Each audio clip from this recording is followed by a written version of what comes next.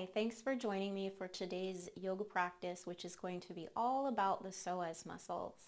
The psoas muscles are deep inside your core and they're very important for helping you not only maintain physical balance between the joints of your lower body, but they also have implications energetically and fascia connections that run all the way up to the top of your head. Instead of trying to stretch the psoas or force it to have a really intense contraction, we're going to focus on really gently moving it. And I like to think about this practice as fluffing it up like a pillow. So we're hydrating the psoas, we're creating some suppleness there, and we're creating conditions in the body that will lead to emotional, energetic, and physical balance. So you'll want to be on a surface that's really soft. You can do this on a rug, on a carpet. If you're on a hard floor like mine, put a couple blankets underneath your body. You don't actually need a yoga mat to do somatic yoga, but we do want to make sure there's softness underneath the body. So what's really cool about somatic yoga is mostly it's done on the floor, and this reduces your need to fight against gravity to hold yourself up. You're free to completely relax and focus inward in a calm and relaxed way. So we're going to start laying on the back, and it's important for you to prop your head appropriately. So if you lay on your back, and we'll start with the knees bent and the feet flat on the floor. If you feel like your chin is pointing up towards the ceiling like mine is now, it's a good idea to put a blanket or a small pillow underneath your head like this. Ideally, we want to be able to sense that the chin and the forehead are level with the floor. And you can test that by taking your hand, making an L, and then putting the thumb on the chin and the pointer finger on the forehead. And with that contact, you'll be a lot better able to judge whether those 2 points are creating a line that's parallel with the floor. Another little bit of alignment for the neck is that if you happen to have any neck injuries, bulging discs, stenosis, anterolisthesis, you can take the edge of your blanket and curl it up, creating a nice curve that's going to support your neck in its natural curve. We don't want to let the neck go flat with these conditions. It's better to always support a neutral curve of the neck if that's what's going on in your neck. So now I will invite you to just relax your arms onto the floor. Take a deep breath. Let it go slowly, either through the mouth or through the nose. Just feel the floor underneath you. Feel the weight of your body on the floor. Sense the bottoms of your feet touching the floor. Your sacrum, shoulder blades, and the back of your head. Sense that there's really some flatness and support here on the floor. It's a wonderful reference point for us when we're learning about alignment of the spine. So next, we're going to do a little before picture. We'll be doing an after picture later. And to do this, let's just put the feet out on the floor one at a time. Nice and easy.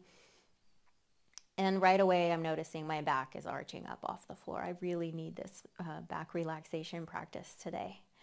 So if that's what you're feeling too, just notice, right? Notice the level of tension or pinchiness or arching you're feeling in your back. And you could even take a hand and stick it under there.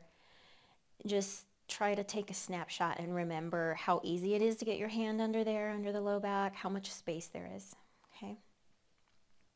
How much stretching you're feeling in the fronts of the hips, okay? And then we don't have to stay in this position any longer. We're bending the knees again, putting the feet flat on the floor into what we call constructive rest. So we want the feet to be in alignment with the knees and the hips. So if you were to stretch the leg out, theoretically, the ankle, knee, and hip would all be in a straight line. Or if you were looking at yourself from above, those 3 joints would all be aligned. And the toes are pointing at the bottom of the mat. And the feet are close enough to your body that you feel a relaxation of the low back. They're close enough, but they're not so close that your back is flat against the floor. We're looking for the Goldilocks zone here with our constructive rest. Okay, so the next thing we're going to do is a really basic staple move in somatic yoga. It's called the arch and curl. And to do that, all you have to do is point your tailbone down towards the floor. And you might feel your head kind of sliding or your chin coming down. That's fine. Let the head follow the movement. That's going to help relax you even more. And then, so that's the arch portion of this arch and curl. And then if we flatten the back towards the floor, that's the curl. So we're arching and curling. And if you want to use your breath here, certainly it's a great idea to do that. It helps you relax even more. You can inhale as you're arching your back away from the floor. And then exhale as you're lengthening your back towards the floor. Now, if the breathing isn't working for you, don't worry about it. Take what's useful, leave the rest behind.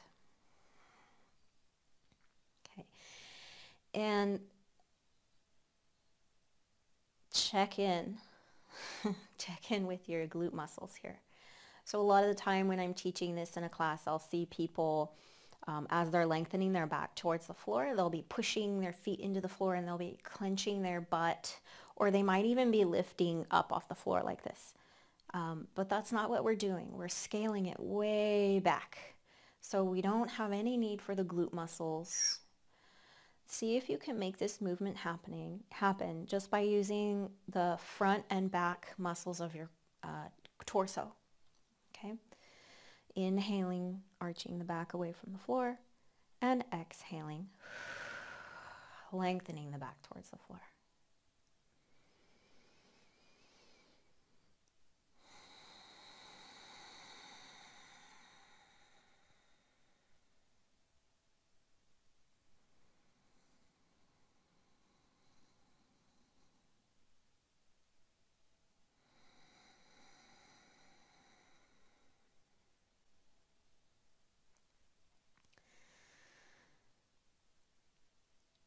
One of the ways to make sure your somatic yoga practice is as effective as it can be is to go slowly.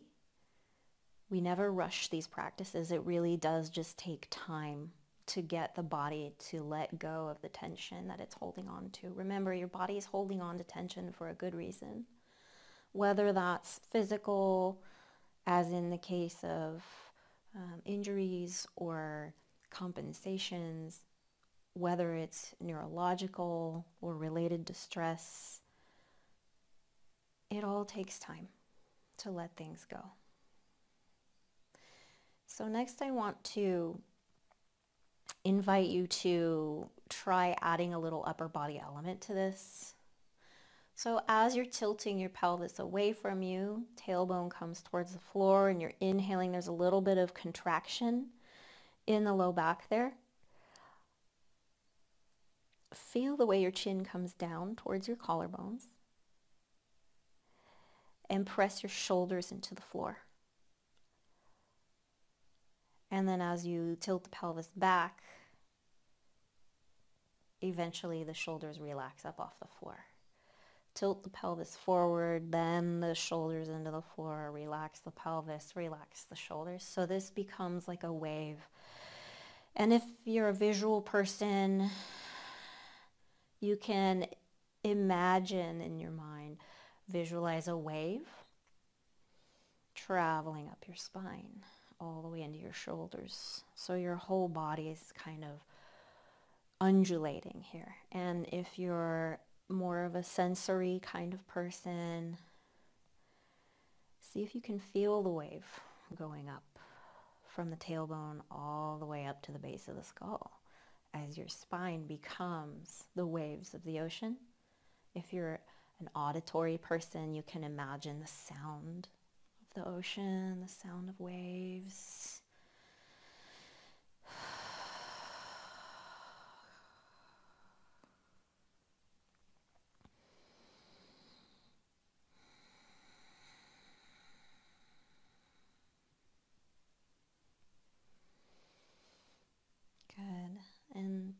After a few more rounds, when you're ready,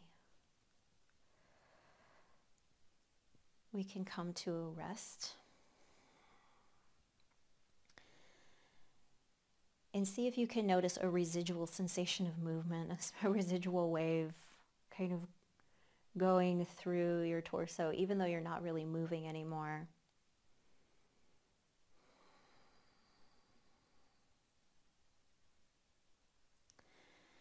So that was the arch and curl movement. And I also like to call that one rocking. So if that was rocking, the next one will be rolling. We're going to rock and roll. We can take the feet a little bit wider, maybe about as wide as a yoga mat. The ankles will be a little bit wider than the hips here. Okay, and so we're taking that up and down movement, we're going to make it into a side-to-side movement. Take a breath, and as you exhale, press your right foot down into the floor just enough, just barely enough to lift the right side of your pelvis, so you'll feel your right butt cheek coming up off the floor. And then as you exhale, lower it back down. And as you inhale, press the left foot into the mat and then lift your left side, the left side of your butt up off the floor. Exhaling, put that down. Again, we want to go slow. We also want to make these movements small. When we go slow and when we make our movements really small, we have a distinct opportunity to notice the smallest things possible. And this is how we increase our sensitivity to fluctuations of energy, fluctuations of muscle tension, and neurological activation. Being able to observe these things is very useful in day-to-day life if you're trying to, for example, maintain composure through difficult situations. Or if you're just trying to relieve chronic stress.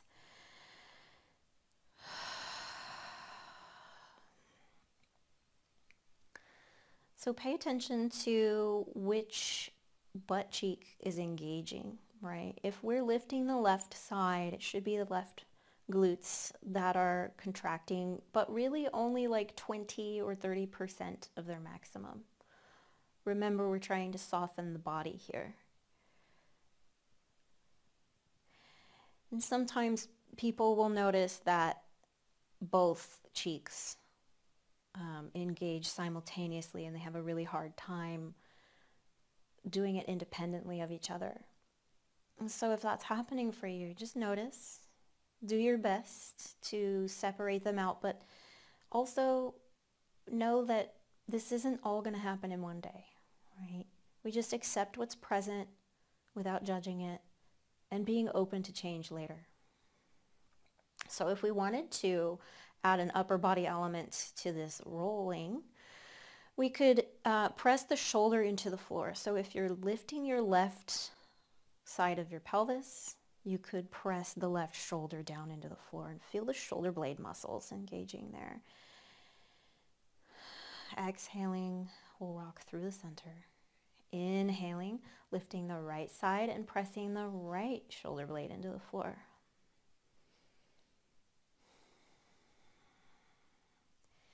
And the object here is just to get some pressure going across the body diagonally. So we have pressure, for example, going into the left butt cheek as it's pressed against the floor and the right one is lifted, but we also have pressure going into the right shoulder at the same time. We don't need to really arch the low back. The low back isn't really doing anything. It's kind of along for the ride, which is beautiful because it gives those vertebrae a chance to articulate loosely. They're fully supported by the muscles above them and below them.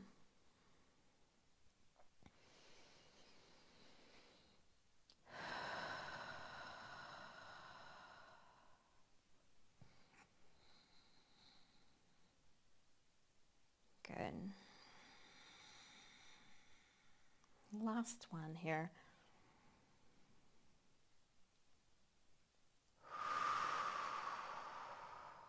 Okay. So if you ever do this on your own, you're free to do it as long as you like, really. You're never going to do too much of this kind of work. In fact, if you have a really high degree of chronic tightness, for example, in the glutes, this could feel like a nice massage, a really gentle massage that you could keep doing for quite a long time, just gently working those tissues, trying to get them to soften up. So now we're moving on to the clock face movement. And before we do that, I want to give you some context, something to guide you through. So if you imagine your body, your lower body from the waist down to the tailbone as a clock, we're going to call the tailbone 6 o'clock, and we're going to call the belly button 12 o'clock. So that means that the right hip is 9 o'clock and the left hip is 3 o'clock. So when we did the arch and curl, we were going from 12 to 6. When we did the side to side, the rolling, that was 3 and 9. We're going to start at 12 and go around to 9 and down to 6 and up to 3. So we're just going to be rocking around the clock with the pelvis.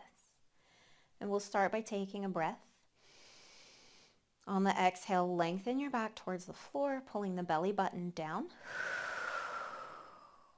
And then rocking or rolling over to 9 o'clock, the left hip. Arching over to 6 o'clock, the tailbone. Over to 3 o'clock, the right side. And back on the exhale to 12 o'clock.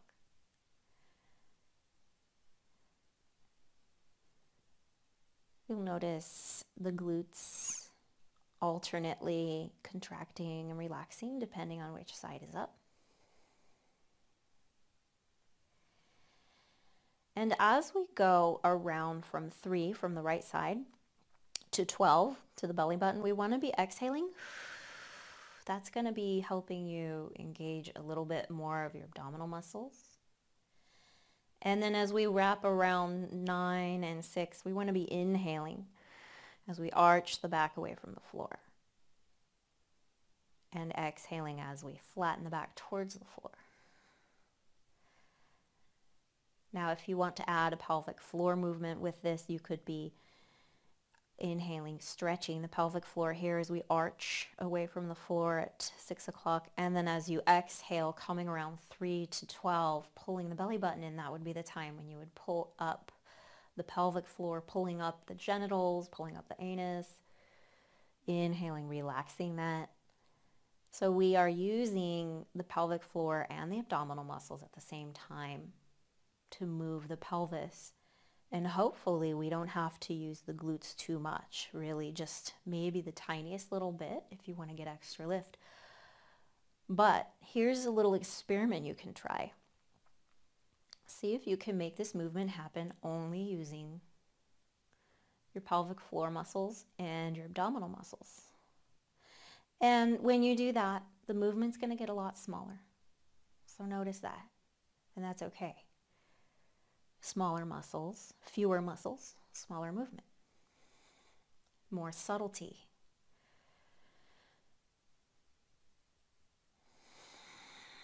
A lot of my clients really struggle with this one. It's hard to isolate these muscles at first, but once you get the hang of it, it seems to stay. It doesn't go away. All right, so then we'll stop just for a moment, really briefly, and then we're going to go in the opposite direction. But I want you to just kind of relax before we do that.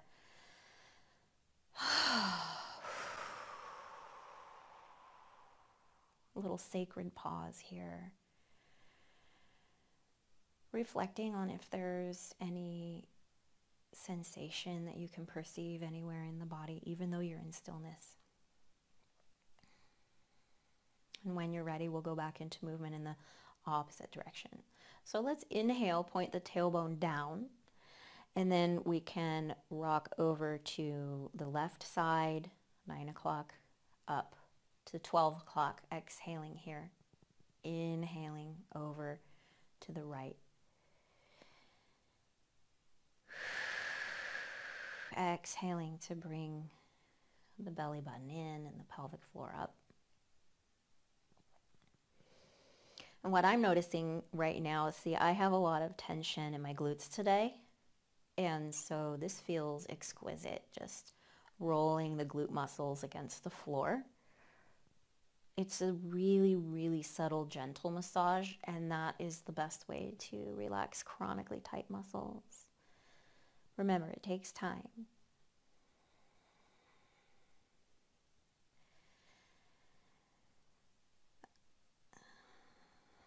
So I want to point out that sometimes people do find some jerkiness through portions of this movement, or perhaps even all of this movement, or maybe even just in one direction.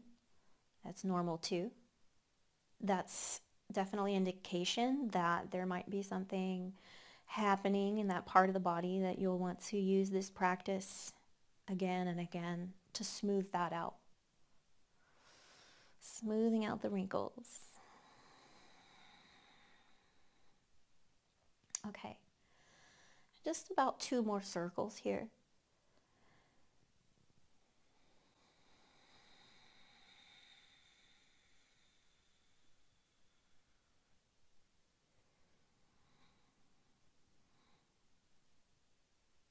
And relax.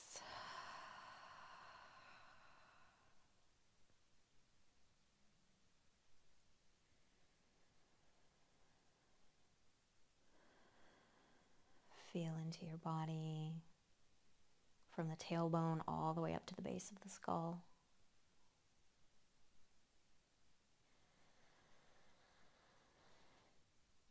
Notice what your breath is doing.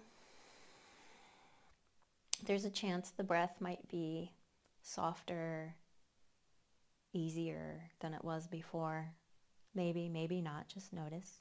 And then we're going to put the legs out again for our after shot, our after photo. So one leg at a time, nice and slow here.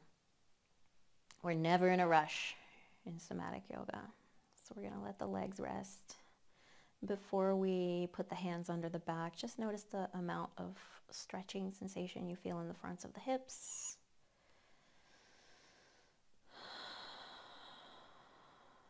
And then notice the sensation in the back. Maybe there was some pinchiness before.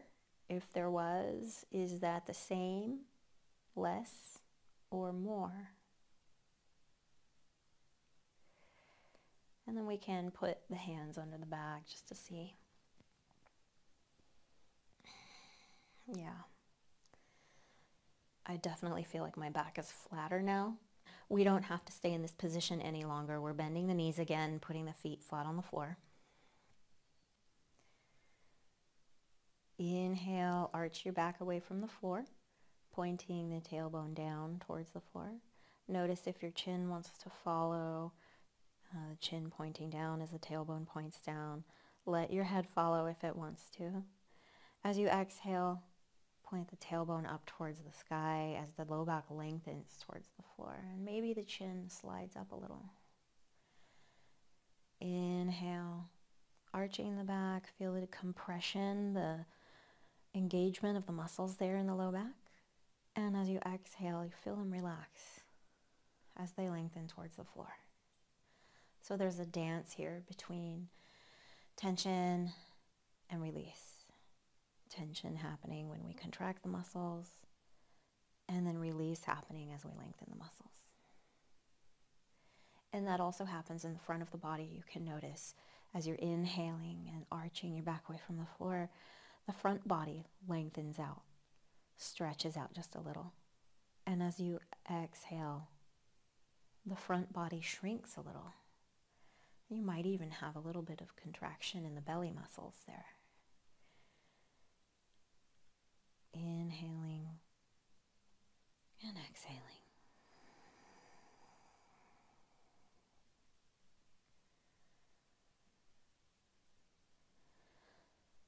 So on the next exhale, we're going to bring the left knee in towards the chest. Don't use your hands. We don't need the hands here. We're going to pull the back, the top of the foot towards the shin, so the foot is flexed, the ankle is flexed, and we're actually squeezing that knee in towards the body here, using the psoas muscle itself, and you can feel that in the front of the hip.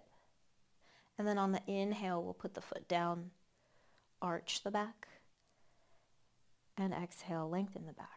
We're using our arch and curl between the movements. So we move the psoas, and then we arch and curl. And this way we're going to go about fluffing it up like a pillow, hydrating it, turning that psoas muscle from beef jerky into filet mignon. So on the next exhale, we're pulling the knee in again. And then you can hold here briefly. If you're holding, you can make sure you're still breathing. We never want to hold the breath while we're doing somatic yoga. And then on an inhale, we'll put the foot down, arch and curl.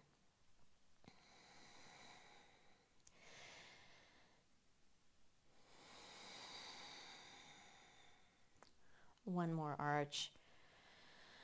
And exhaling, pulling the knee in.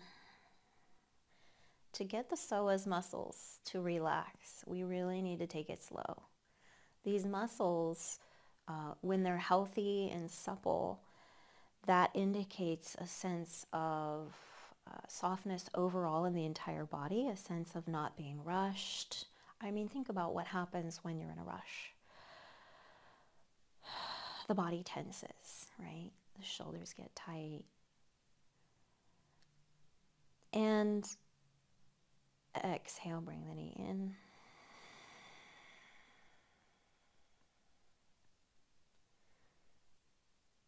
And this time, as you inhale and put the foot down, you can slide your heel all the way out on the floor, arch and curl.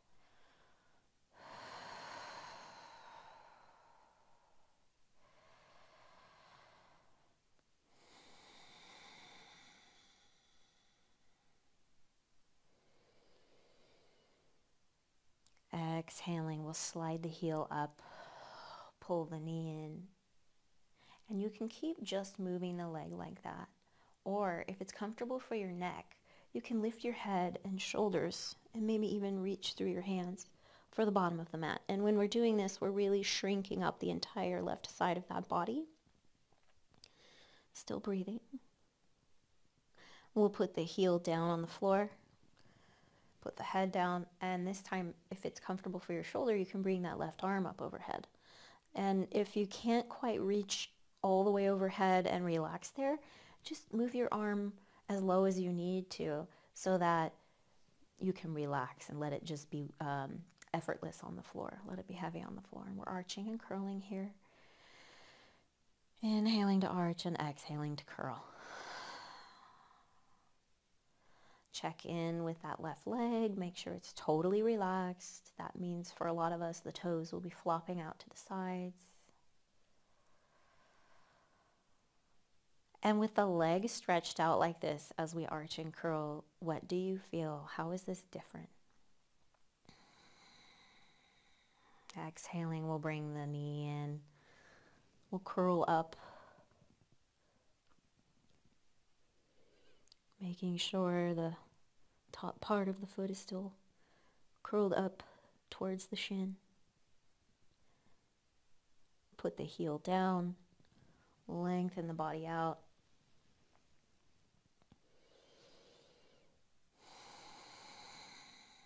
And something I like to add to this is just the tiniest little glute engagement on the curl as you're flattening your back towards the floor. If you engage the glute only 10% of its maximum, you'll feel increased stretch in the front of that hip. Arching and curling.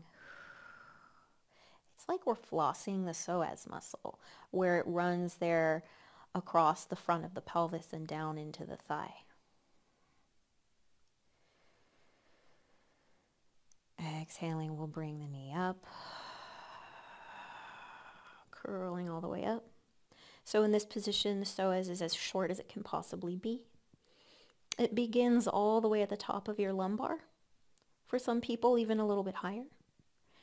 It originates, muscle fibers originating from every single lumbar vertebrae, all joining together into one thick rope about as big as your fist, stretching out on the floor here, arching and curling. And so when all those fibers get together, they run down the front of your hip and attach at the very top of your inner thigh. It's a really long, really large muscle, really deep in there. It's behind your guts. And having that visual, I hope, is going to help you relax even more. I really am a firm believer that when people have a really strong understanding of what they're doing, why they're doing it, and what the parts of their body are doing, curling up here, crunching, then they're a lot more likely to have a good result from their efforts. Okay. So last time we're going to stretch out the body. We're still arch and curling here, making sure that left leg is relaxed. Moving with the breath if that feels good for you. If not, you don't have to. Don't worry about it.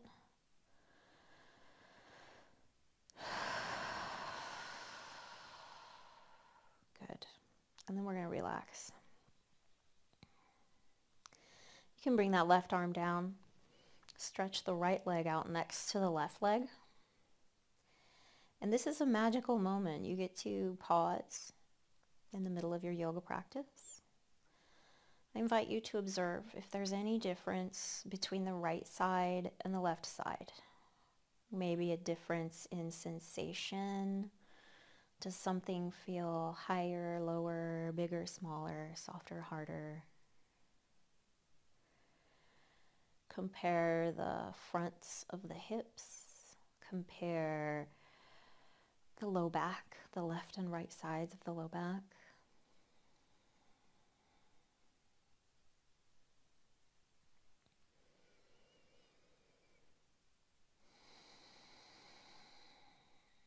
And when you're ready, we'll move on to the right leg. So we'll bring one at a time, each foot onto the floor into our constructive rest. Okay. And we'll arch and curl a few times. We always start there.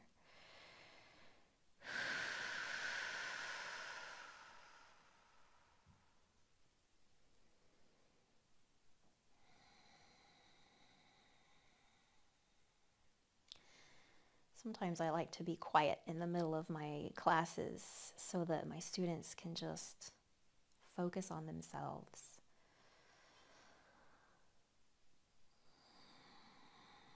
So as you're exhaling, lengthening the low back towards the floor, please lift your right knee and bring it in towards your chest. No hands.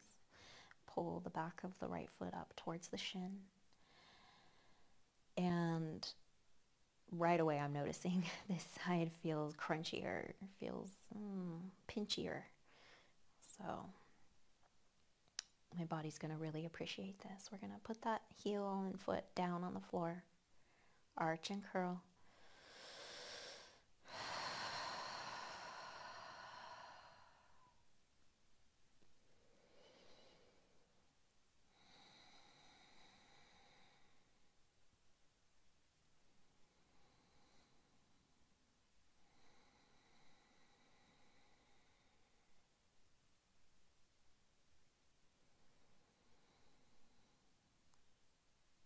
Exhaling, we'll bring the knee in again.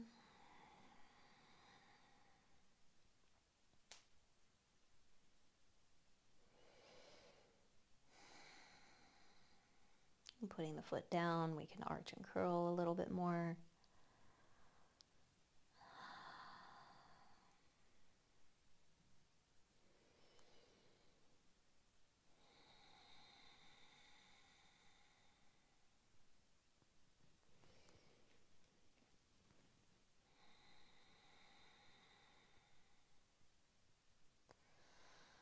We'll bring the knee in again, right knee.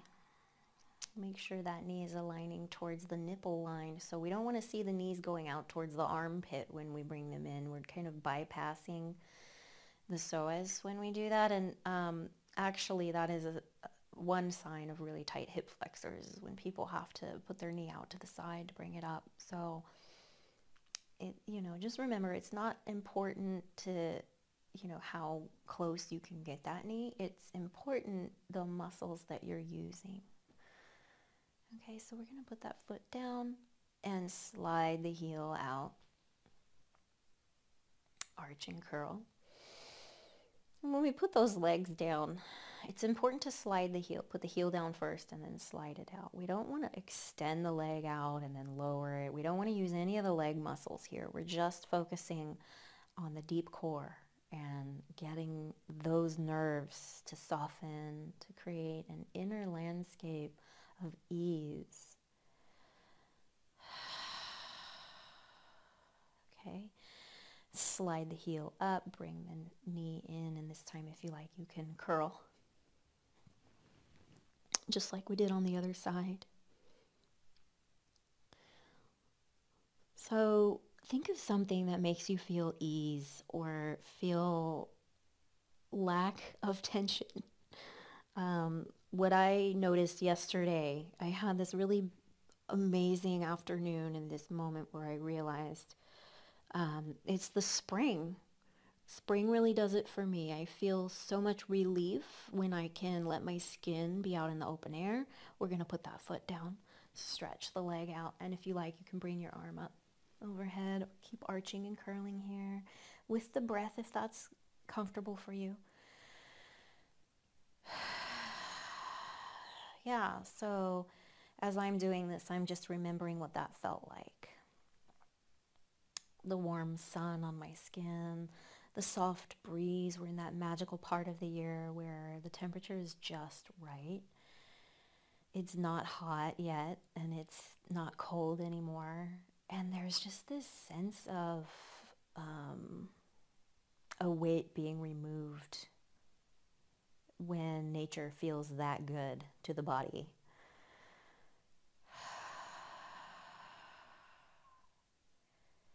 So whatever kind of experience of ease you've ever had, bring that into this practice.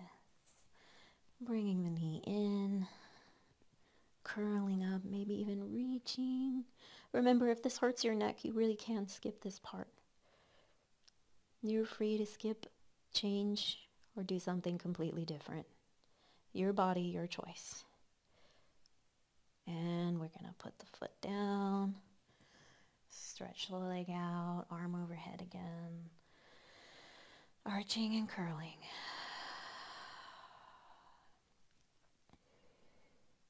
And the leg, that right leg should be soft. Also check in with the left leg. We didn't do this on the other side, but it's always important to make sure that the side you're not working is quiet until that left leg. You get a break. You get a holiday here. Sometimes one side of the body tries to do all the work, and we do see that coming out in this movement. So just pay attention. Be aware of that. I'm going to exhale and bring the knee in again.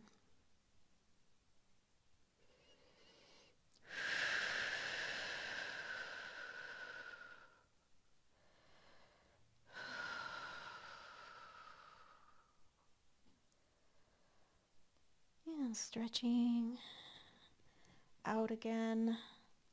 Arm overhead. Arching and curling.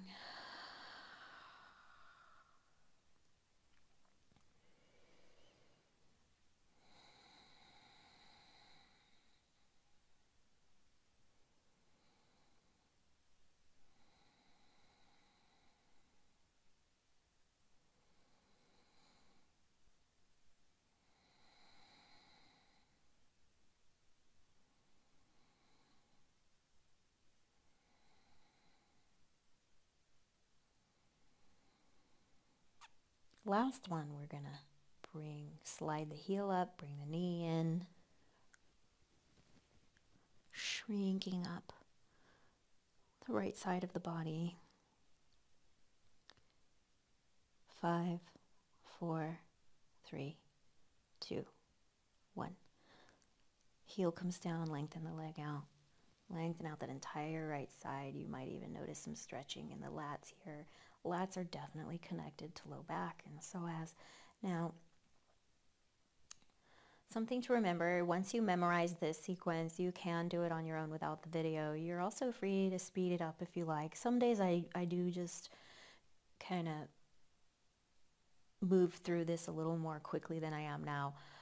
But other days I want to go slow, and I really do take this long. So it's up to you how you're feeling. And if you're not sure, just try something.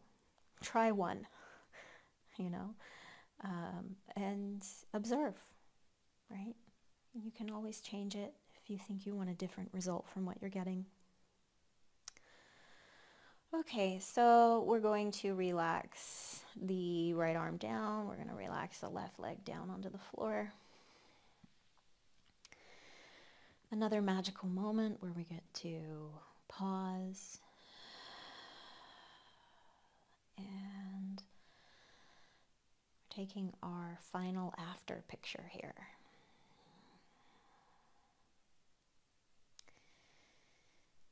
The end result, the finished product for today. Of course, we're observing differences, if there are any, between left and right, the front of the hips, the low back. We're doing a before and after. Has there been any change in the sensations in the back? Hi, Shambo. Come here, baby. Good boy. Lay down. Thank you. And hopefully if you have a furry baby, they'll come and give you some love too. This is the best part of yoga.